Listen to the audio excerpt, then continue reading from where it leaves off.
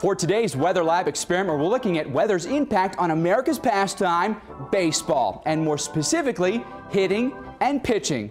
And before we start, we need a few things, including a ballpark. I like it. We also need a pitcher. Go along with that pitcher, we need a batter, and of course, someone to shag fly balls. We need an outfielder. Looking good. Okay, first scenario, we're talking cold, dry conditions. Maybe early season at Wrigley Field in Chicago, maybe Fenway in Boston.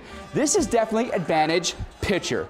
Why? Well, generally in colder air, the pitcher can get a better grip on the ball, and it's dense air too, so that curve will break a little bit more. Maybe that slider's got a little bit more movement. Swing and a miss. All right, but what if that batter actually makes contact in that cold, dense air? The ball won't actually travel as far, so that home run is, well, caught on the warning track.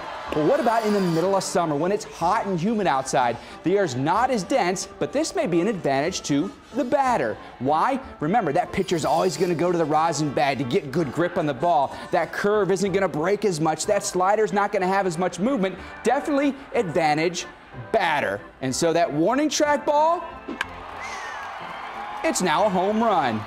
And whoa, sometimes big home runs. We might have to go to the bullpen. I'm Mike Bettis in the Weather Lab.